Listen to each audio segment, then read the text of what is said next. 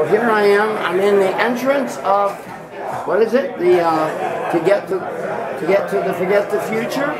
No. This was from an installation from the Forest of the Future, which is featured in the Summer RFD. And this was an installation that happened, a queer installation space that happened last February.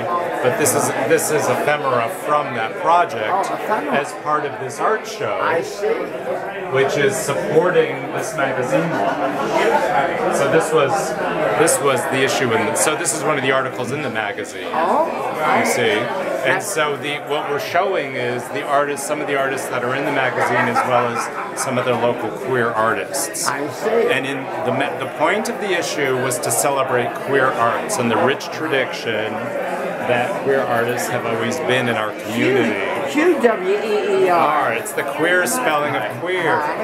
Hi, welcome. The queer spelling of queer. Welcome. Yeah, it's the queer spelling of queer. Yeah, so is that very common? I didn't notice that until just now. I know Faerie is F-A-E-R-I-E. Right. Well, this is. Come on, take it. I gotta get something out of the kitchen. Sure, go ahead. We're going. We're a minute and a half in. So, and the point of the issue was to also explore how being queer affected one's being an artist, and how one's being an artist affected one's being queer. And can you find a website where all this is available? Yes, rfdmag.org. rfdmag.org. And what do subscriptions run? They run for a bulk rate $25 to $45 a year, sliding scale first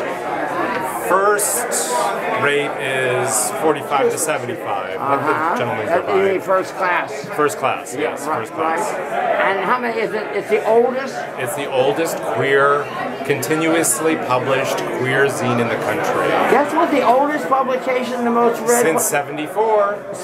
Guess what the most publication in the world is? I interviewed the people from that last night. The Watchtower by Jehovah's Witnesses. Oh, really? Oh, that's hilarious. Okay, and so you've had a good turnout tonight, right? Yeah. How many people? Oh, I don't know. I would say throughout we've had well over 100, if not more. Wow, and it's a steady stream. Yes. I can photograph this person, I'm sure, right? Absolutely. And I see that you're one of the featured people in there. I see your name up on the wall. This is true. And what do you contribute to the magazine?